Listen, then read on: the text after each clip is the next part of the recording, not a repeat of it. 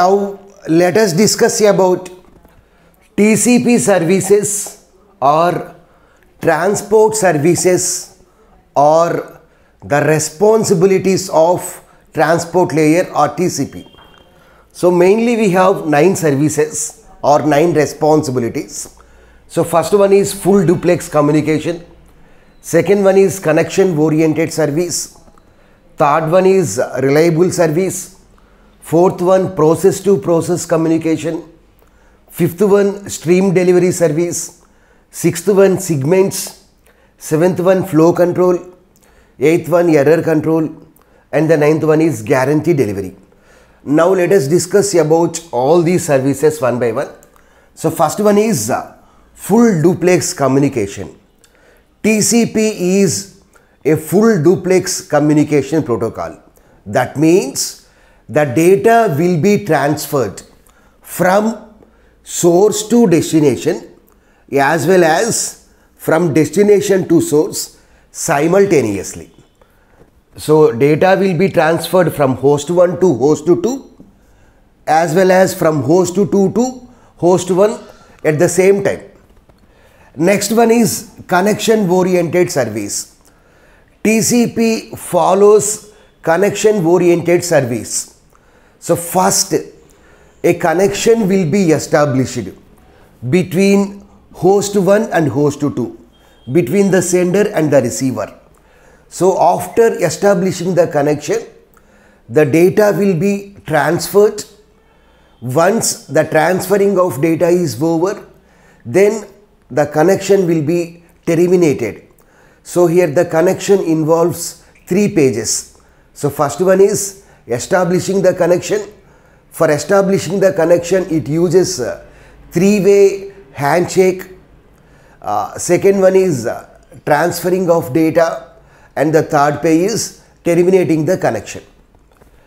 And the third one is it provides reliable service. TCP provides guarantee to the sender that the data transmitted by the sender will arrive correctly at the receiver. So TCP ensures that guarantee. So that's why we are saying that TCP is a reliable service. It is a reliable protocol. For providing the reliability, it uses acknowledgements, next sequence numbers and retransmissions. So let the sender sends a segment to the receiver. So after receiving the segment, receiver provides acknowledgement to the sender. Next, every segment will contain a sequence number. Let the sender is sending 3 segments to the receiver. So let the segment numbers are like this 1, 2, 3.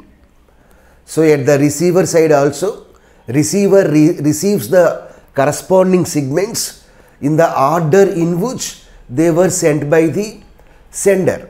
Why? Because the segments have sequence numbers. So according to the numbering, it will the receiver will receive the segment.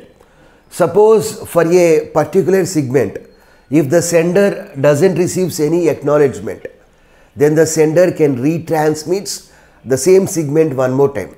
So for reliability, TCP uses these 3. And the next one is process to process communication. So here a process in host 1, that is sender, can communicate with a process in host 2. For communication, here the process uses port numbers. Port numbers. Here we have 1024, 1024 predefined port numbers are there. Predefined port numbers are nothing but well-defined port numbers. If you take some example, 25 is nothing but the port number of SMTP protocol, Simple Mail Transfer Protocol.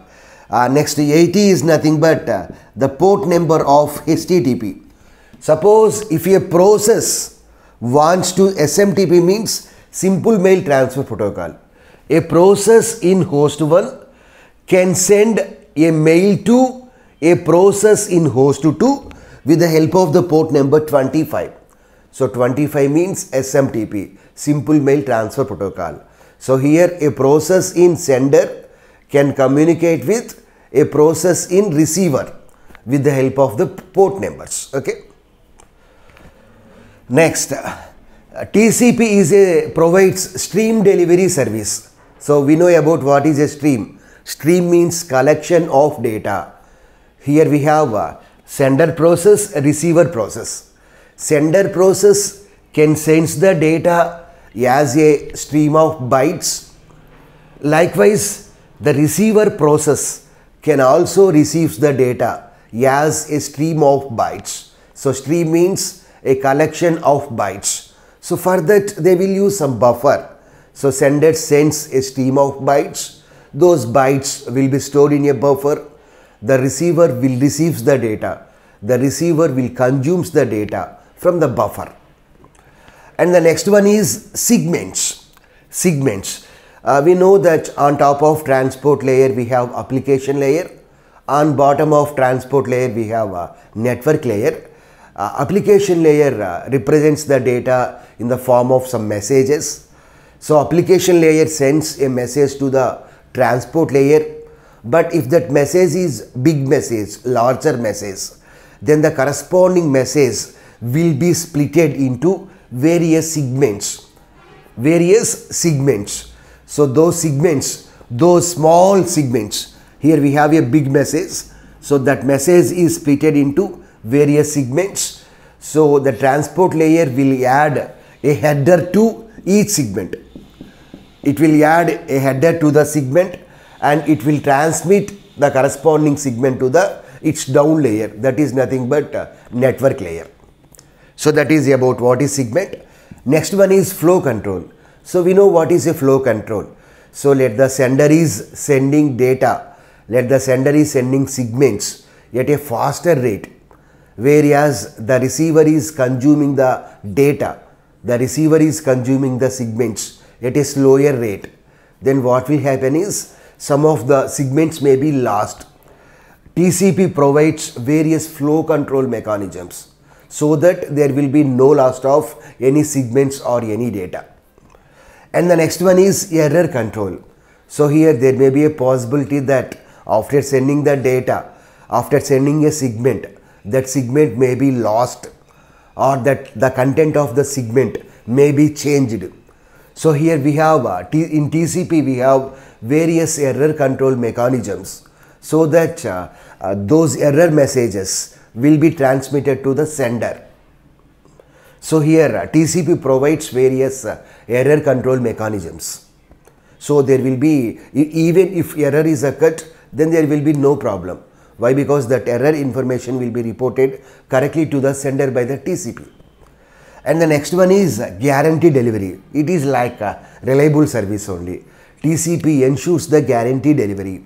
If the sender is sending a segment, then TCP ensures 100% guarantee delivery that segment will arrive correctly at the receiver.